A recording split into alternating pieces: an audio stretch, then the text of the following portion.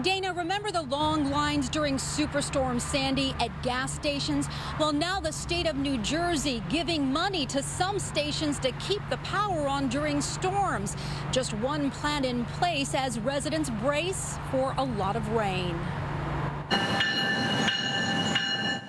Trains, Newark Liberty International Airport, and drivers preparing ahead of the storm. This couple gassing up. Never know what can happen. Gas stations, including this one, recently flooded after a rain cell that lingered over the town of Scotch Plains for 3 hours. Concern too. But it's not just the water. During Sandy, long lines at gas stations. The state pumping out a program to help them buy backup generators.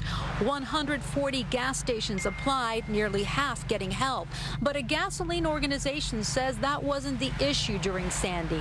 The reason for the gas lines was because gasoline could not be delivered to the gas stations. Governor Chris Christie canceling his campaign, putting hundreds of emergency workers on standby. Now is the time for you to begin to prepare for hunkering down and dealing with the storm. NJ Transit, which saw some trains underwater during Sandy, keeping a close eye to minimize service disruptions.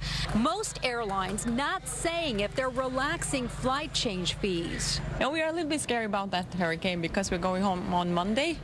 So probably we're going to stay here some more days. Now, the Port Authority announcing a drainage project at the airport to help alleviate flooding on taxiways and runways. Everyone here just preparing again for a lot of rain. We're live in Union, New Jersey. Christine Sloan, CBS2 News. Thank you.